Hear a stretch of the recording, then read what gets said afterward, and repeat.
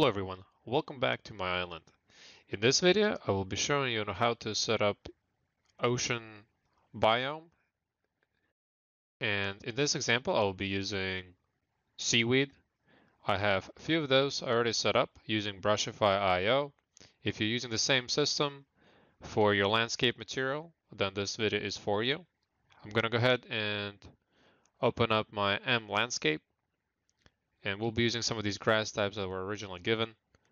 So the first thing I'm gonna do is find my M landscape, and here in the material function we're gonna go ahead and select our next material that we're gonna change. Well, this is actually a grass type that's gonna be spawning on the seaweed. So we finished the previous rock formations in the previous video if you guys been following this.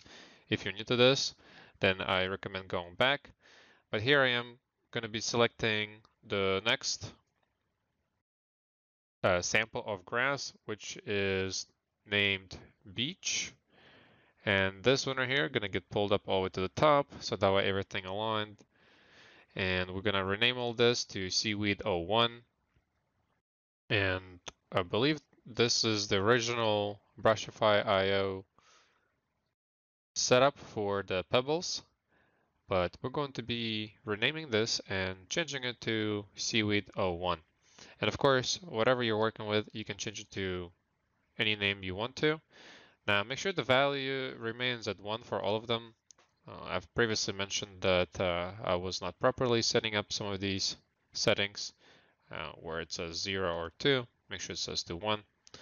So here we're going to change the name to seaweed 01 as well, so that way it matches up. And for the grass type, we're going to change from the beach to seaweed 01 as well. Here are some examples that I'll be using. All of these seaweed formations are available for free through Megascans. You can download them. Now once you do that and import them into your content folder, you'll be able to use that as a grass type. So let's go ahead and expand this just a little bit so we can see what we're working here with. And as I've mentioned before, you want to make sure you can find this by clicking on that lens loop and rename this to seaweed 01. And we're going to have a few of those. Each of those is going to be designated to each landscape material. I'm going to go ahead and delete all the grass values here, and we're going to add a new array elements. I'm going to go ahead and start with 20 of them. And I'm going to go ahead and change my content browser to the seaweed of static mesh that I have. I do recommend using multiple content browsers if you're working with Unreal Engine. It's very useful. And here I'm going to go ahead and change the grass density and scale.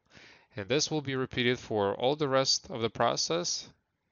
And I'm going to go ahead and speed this up so that way you guys can see the final result. You can change the grass density to whatever you want. And the same applies for the scale, but make sure you keep it uniformed. And I have not changed anything else in the settings yet. Same applies for the goal distance. This is something that's going to be done at the end.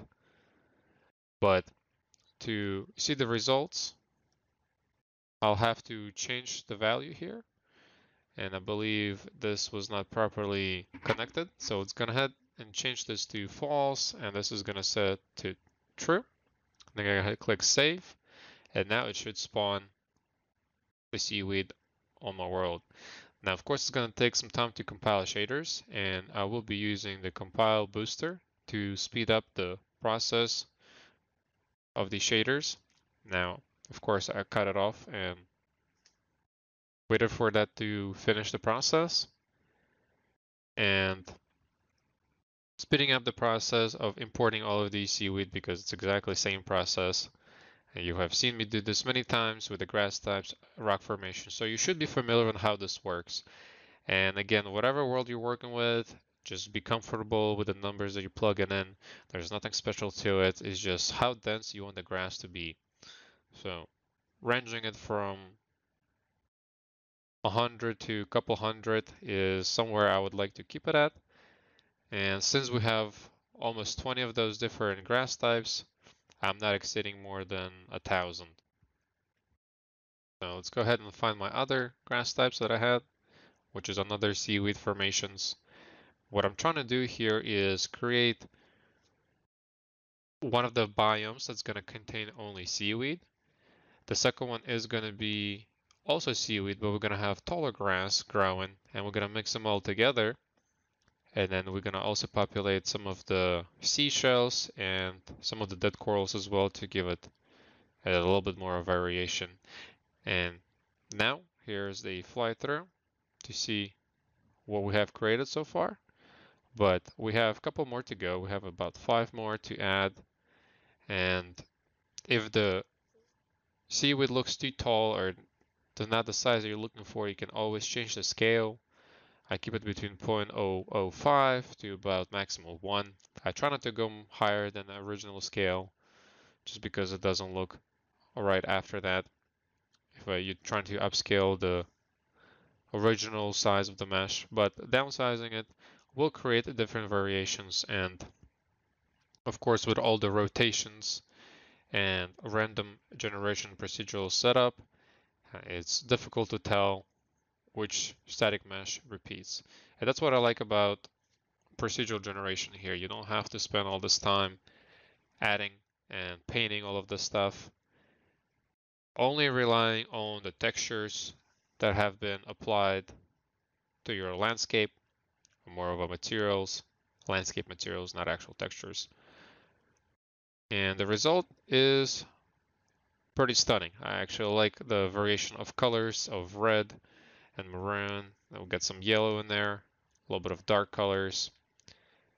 And once you'll be able to swim through here, as of right now, none of these static meshes have an ability to move. So if you're to be underwater, they are non-movable static mesh, but we will use some of the blueprints from other grass types that do have that, and we'll implement that into the world so that way it will look more realistic and more alive. The other thing, keep in mind that since this is going to be underwater and deep in the ocean, the visibility is going to be at a much shorter distance, so the cool distance will be reduced. And every time you add a new grass type, make sure you rebuild your grass maps. You can go ahead and go to your build options and build grass maps.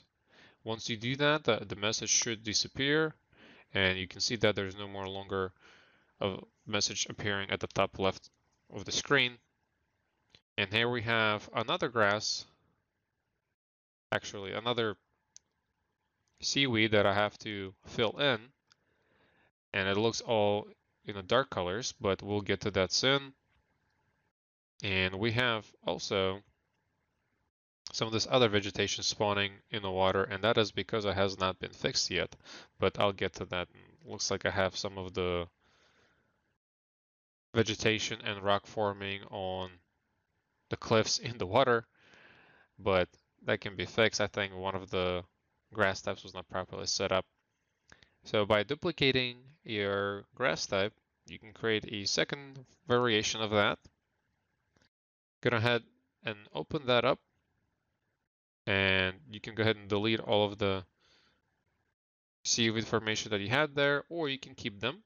And by clicking on the arrow, you can choose different static meshes that you try to apply. So by clicking on your static mesh in your content browser, you can select it and then expand your little arrow over here. And by clicking it, you can see that it replaces the original static mesh or grass mesh that has been previously set up in the Seaweed 01. Now, some of these seaweed formations will be changing in the future if I'm not happy with the way it looks.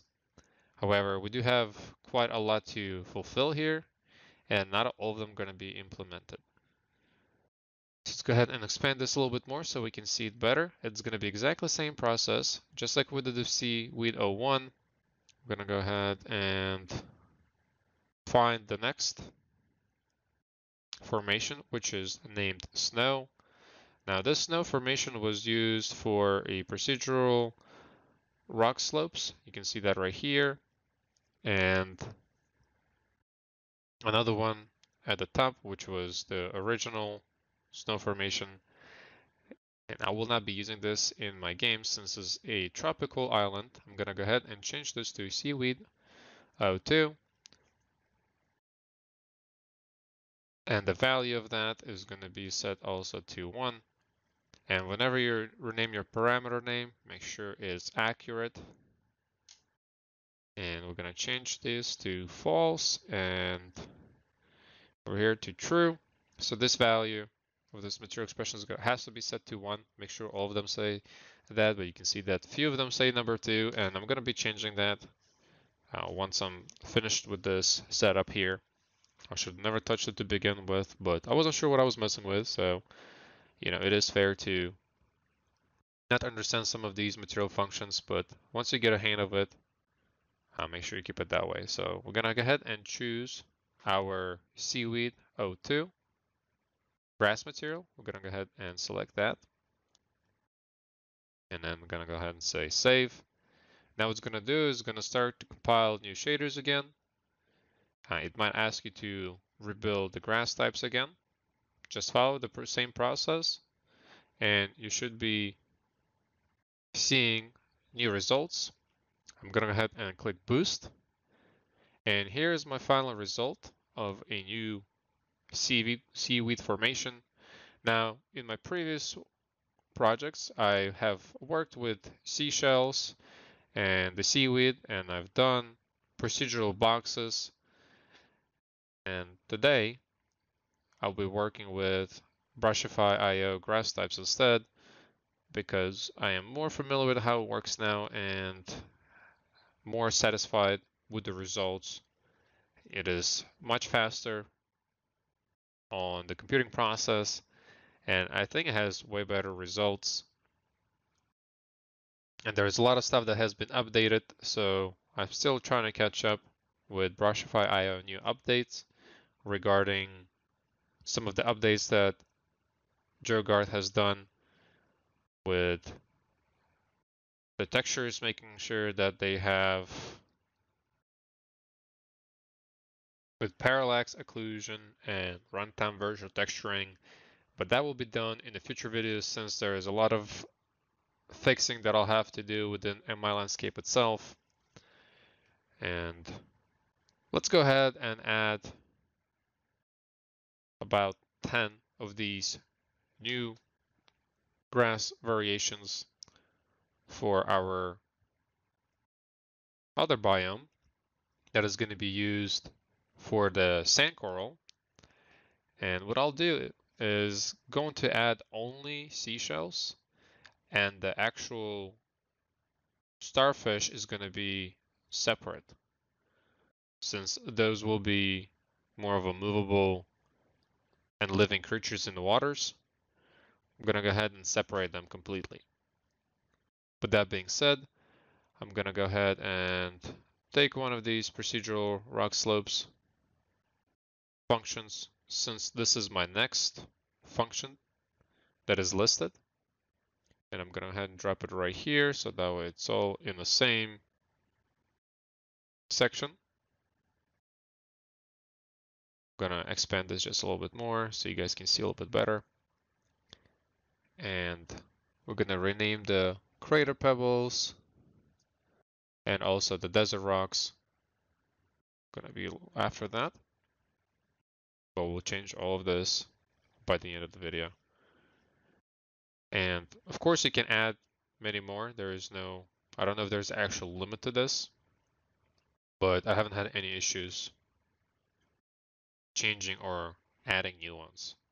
So let's go ahead and name this sand coral, since this is going to correspond to our landscape material.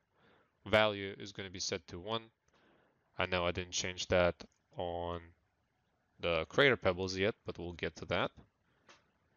And I'm going to change this to false and true.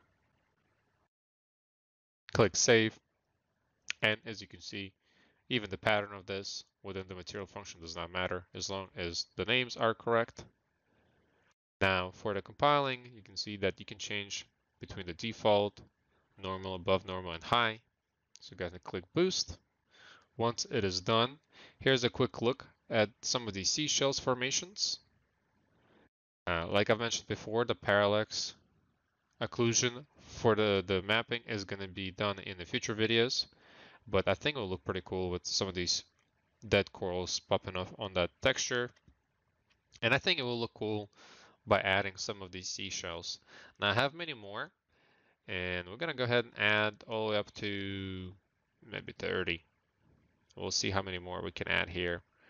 Now I do have quite a lot of different seashells. I got these from Unreal Engine Marketplace. I will drop some links to some of these static meshes that I have purchased. I think they're really good models. Now, of course, for these, I can start reducing some of the density and cool distance since I know they are small. And here's my final result. Now, of course, I skipped this through just because it's exactly the same process as I've done with all the other grass types. All you gotta do is just play with numbers and whatever visually you're comfortable with. There is really nothing right or wrong about how you proceed with this. Again, I'm gonna compile my shaders for my corals. And we're gonna go ahead and add this to one of the functions here because this one originally was set for slopes. That's why it was not showing up. So make sure you have it properly set up. And here's my final result. So now all the seashells are spawning pretty much on non-slope areas of the landscape. Now, of course, I exaggerated on the amount, and we're gonna have to change some of the quantities on how much of it being spawned or density of it. And here is the final look of it again. I think it'll look a little bit better. Now these seashells will be all under one biome. As of right now, you can't pick them up as a character, but it has pretty cool visuals with all the different colors, different sizes, and the way they're laying on the bottom of the ocean. Now the good thing about this, they won't be spawning all the way through the world. They will only going to be spawning on this landscape material, which means they're all going to remain underwater, and some of them might be a little bit above. And of course, if you want to add them elsewhere, you can create a procedural box if you wanted to. And I would like to demonstrate one thing with the corals. So here is the reason why I don't want to use standard corals with Brushify IO grass type. Now, maybe there is a way of changing certain things, but unfortunately with some of the bigger corals, I did not like the look of it. So there's going to be a different process that I'll be doing this and playing around with some of these static meshes for the corals because I would like to create my own static meshes that are going to look a little bit different. And I will show you in just a few moments to why I don't want to use this coral as part of the procedural generation through that, just because it does not look as good as I would like it to. And I know I can have a way better look to it. And when you guys play this game, I think you would like to have something that's worth looking at. And unfortunately, with this system, these particular corals do not look too good. But the corals themselves are great static meshes. It's just I have a better idea for it, and I will show that sometime in the future where I'll spend a little bit extra time on creating something a little bit more unique and interesting. So let's go ahead and save this, and we're gonna go ahead and wait for this to repopulate. So every time you do that, here's the final look. So it doesn't look too bad, but again, I can create something much nicer because when you do swim through some of these, and you can see that some of these corals are just too obvious that it's exactly the same static mesh. Now, of course, if you add quite a lot of it, it might look better, but I want some of these stuff to spawn on the rocks, and I would like to create some different formations. So what I'm going to do instead is actually use this type of coral, Thai Beach Coral Pack. This is from Quixel Bridge. So I'm going to go ahead and export that in 4K resolution. I'm going to go ahead and add both of these to my Unreal Engine. And you can see that there was a texture that I'm also using particularly for that. So here is our beach coral pack. I'm going to go ahead and open that up. For some reason, it was not connected, so I'm going to go ahead and change that. And we're going to connect the result and also our albedo map and all the rest of them. So we'll get the roughness, normal, and then so forth. I don't know why it was not connected when I exported this. I usually never have any issues with them, but since they're not connected, let's go ahead and just simply reconnect all of these normal maps. And here is our tiling. So we're gonna have to connect those as well. Our result is gonna get for the normal, for the detail normal, we're gonna connect that to our normal UVs. And then same gonna apply for the detail normal. And for the tiling, we're gonna do that for our albedo and the rest of the textures. Just like that. Okay, and let's go ahead and connect that to roughness, metal, and normal. And the detailed is going to be to UV on the bottom right here, just like that. And this one's going to get connected to the bottom for the adjustments.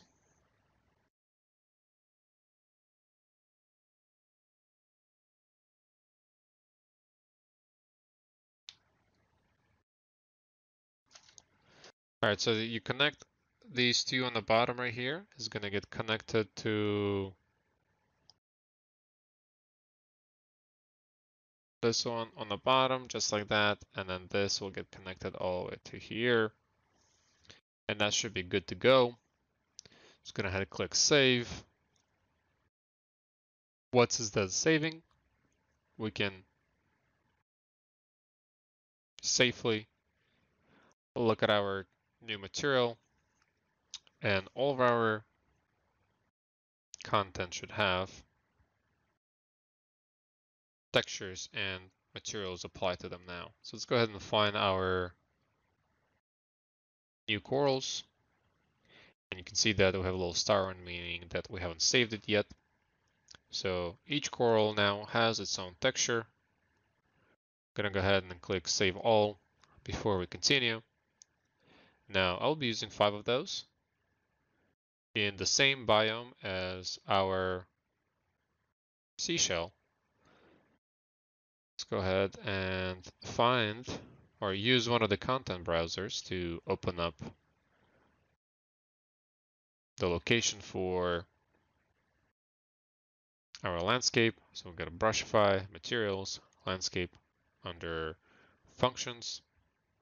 And here is our M landscape. So here,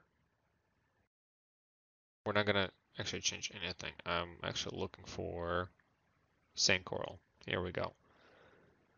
So here we have the corals that I've previously added. And I'm gonna go ahead and replace each of those with the ones I've just added from the Quixel bridge. So I'm gonna ahead click on that arrow. Like I said before, we're gonna come back to changing the distances and the amount of those that we have. And notice every time I add a static mesh, this grass type, it changes the texture to none, and then it takes some time to compile it, and then it should be good now. Now, last but not least, we have one more to add. And we're going to change some of these numbers so that way they're not too overcrowded. And pay attention to this grass density. So I've changed all the way from 400 to about 15. So we've decreased this because this is some coral pieces and they're not as heavily dense in the ocean as the grass type would be. And when I say grass type, I'm implying towards the seaweed. So here I gotta rebuild our grass maps again to make sure that everything is calculated.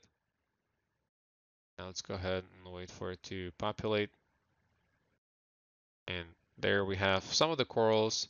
And this is why I like them a little bit more, because some of these corals are halfway into the surface of the ground, which makes them a little bit more unique, because not only that they're rotating in different directions, from this distance even hard to tell that it's exactly the same static mesh. That's what I like about it, because they're not too tall, they're short enough for you not to be able to tell the difference. Now, if you're not satisfied with the grass density, you can always go back and add a little bit more. And every time you do that, your preview screen will get rid of all your grass types, including all the one that on your landscape. But once that's done, you'll be able to see them again. But while it's doing that, I'm going to go ahead and export my Thai Beach Coral Pack, the second version of it, and add some of these new starfishes to my content browser. So here we have a full screen view, preview of the final result of this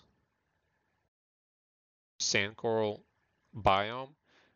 And again, I think it looks pretty cool when you mix it more of like an open area with other vegetation, but it does feel empty.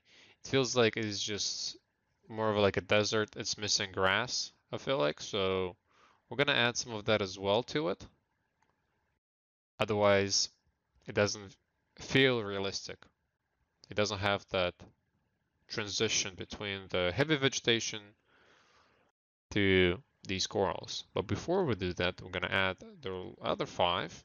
1, 2, 3, 4, 5. So that's gonna make it about 40 of these array elements.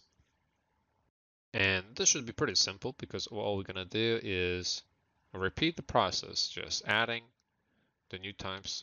We already know that we don't want to have too many, so decreasing it to about 30. And the cold distance is at 500. Again, since it's all going to be underwater, the view is going to be a much closer distance. It's going to be a little bit dark. You're going to have some caustics and all that going on there. So cold distance will be changed in the future, probably at much shorter distance than 3200.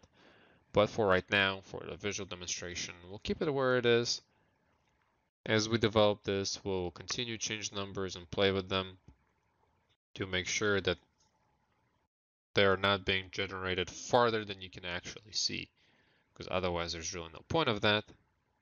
And that will give us more room to build other things that we would like to put into this world that it can generate with a farther cool distance and higher grass density if we have to.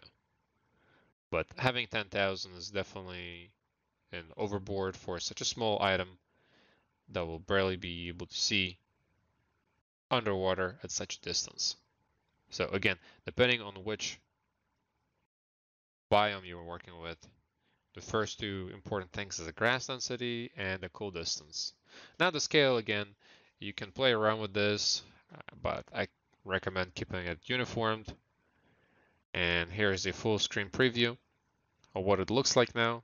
And what I like about this is now a mixture of different colors. We have a little bit of green, a little bit of white, dead corals.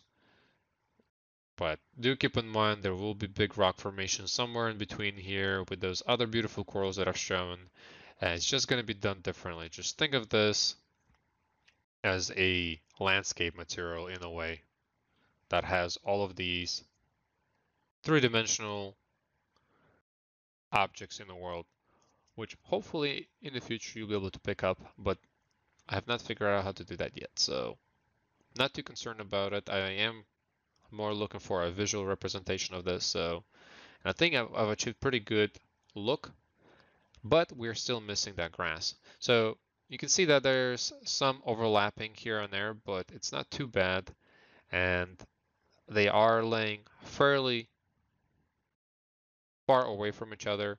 It does a little bit look clustered, but we will add some of the small seaweed formations to it to make it look a little bit different from what it is. So I'm gonna go ahead and start adding all this other seaweed formation. There's quite a lot of them. You can see that all the green circles with the check mark on it. This is all the stuff that I actually already have downloaded, installed. There's a lot of process that has been put into it, and again, make sure that you're downloading same resolution, same textures and materials that you need. You can always check what you're actually downloading. And if you have any issues with Quixel Bridge or installing Megascans, I actually do have a video on that. And trust me, I've had issues with that about 2 years ago too, and I felt like pulling my hair out myself. So I do understand the frustration if somebody's having issues with that. But if you don't, that's good. That means it's working right. So we have some sea spinach. I'll download that as well. We can probably utilize that in the future. Again, my goal to use all this different type of vegetation to make it more realistic. Here we have the eelgrass, and I think that will look really cool with this biome that I'm currently working with. So let's go ahead and find it in our content folder for Megascans. I do have two folders. One of them contains all this seagrass vegetation that I need, and we have about 8 of them. So what I'm going to do, as I did previously, is continue to expand our sand coral landscape material with this grass type. So we have about a 1, 2, 3, 4, 5, 6, 7, 8, and we have 40 here. So let's add 8 more. And you can see that it's doing just fine on being able to handle this. I'm going to expand that little arrow and repeat the same process. Now the grass density, of course, here is going to be higher than the corals that we previously worked with, but a little bit less than the rest of the vegetation that I have in the ocean. And here is the final look of it. Let's go ahead and change these densities just a little bit because I feel like I overdid with those stuff. So dropping from 400s to about 100 to 200 of grass density, and still keeping the cool distance about to 3,000 to 4,000 head of a distance. And if you're not familiar with the cool distance Unreal Engine units, you can also look that up on Google or even Unreal Engine documentation to get you an idea of what the distance that is. I think it's like a few meters. It's not really that far. And I will be covering more on the cool distance in the future. It's going to be completely dedicated just to that for every single grass type vegetation that's in this world to make sure it looks the way I want to. And here is a quick look at it now. So now that way, if you're to swim underwater, this is what you would see.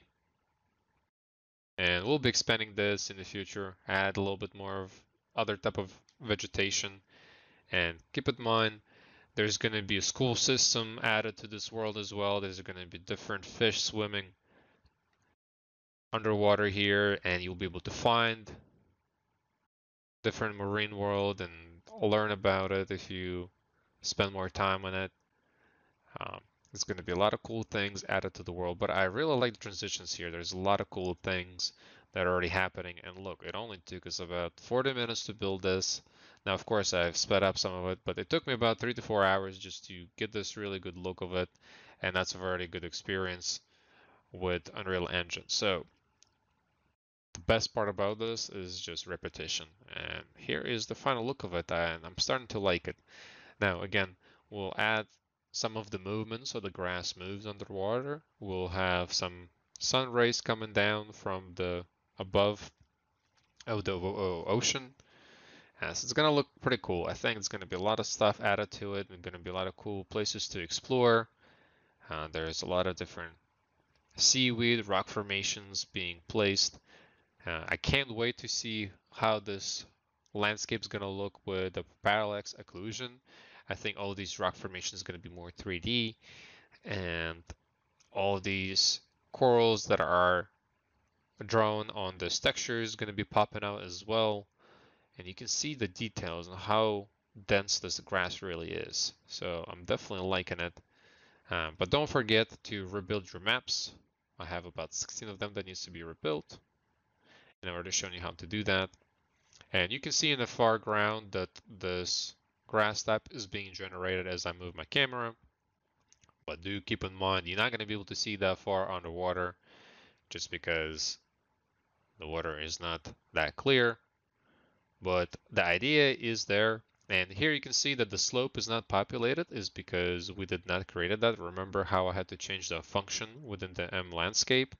That's why you don't see any of that vegetation there, which is totally cool because I will add something else to it in the future. And here is my ship, the sunken ship that I have in the game. I've shown the video before on how I build this, and I finally have added a little bit more landscape to it to make it look more realistic, like it has sunken into the bottom of the ocean with added seaweed formations. You can see that it's grown through the ship. Inside of it, you see some seaweed corals grown everywhere, and I'll be adding more stuff to it. I think it's starting to look a little bit more alive. You know, there's going to be fish swimming through here. Now, obviously, I still have a lot of stuff that I got to change here regarding the actual textures, making sure that everything looks like it's been here for quite some time. But that's just something in the future. The basic concept idea of having it set up the way it is, I think I have achieved that.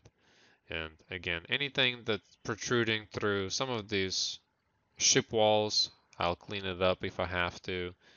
There's a couple tweaks that needs to be done here and here, but here's the bottom part of the ocean of the ship, and it's looking pretty cool. It's even going to the second floor, and I think I will be adding the actual procedural boxes of the seaweed on upper levels of the ship.